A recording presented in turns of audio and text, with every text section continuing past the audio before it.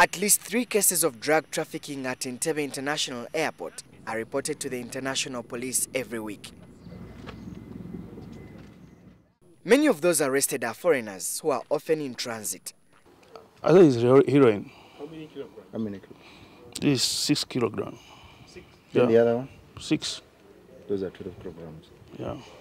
They usually employ high intelligent means of securing the drug in order to beat the airport security.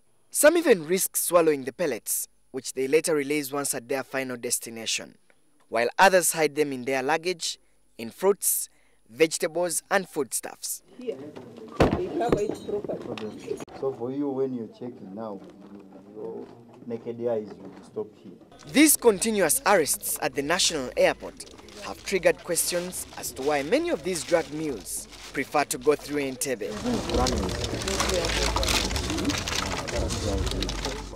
The Director of Interpol in Uganda, Asan Kasingye, seems to have an answer to this. Kasingye insists that although a lot has been done to stop trafficking, the law on the anti-narcotics is to blame for turning the airport into a transit point.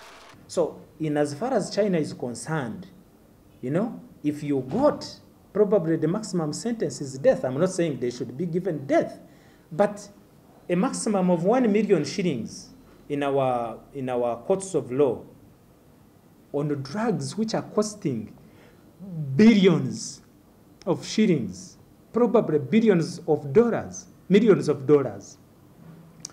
Then the motivation for somebody to traffic drugs through Entebbe Airport is high.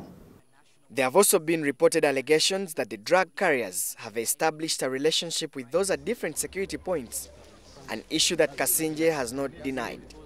Yes, I will tell you that previously at our airports and other places, yes, detection of people colluding has ever been detected.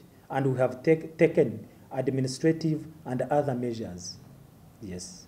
There is no doubt that some mules have over the years learned how to beat the security. Kasingye blames these few cases on laxity of those at the security points.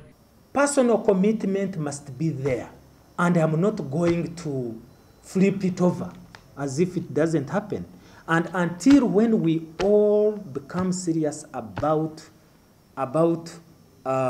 laxity of some people, if they don't want to do their jobs, please, there are other Ugandans, other young people who want to do this job. Let them give us a break and they leave this place. The Interpol boss also wants government to improve on the security system at the airport to tighten the nose against the crime. Police also says that at least 95% of the culprits have been captured and brought to book. Solomon Serwanja, NTV.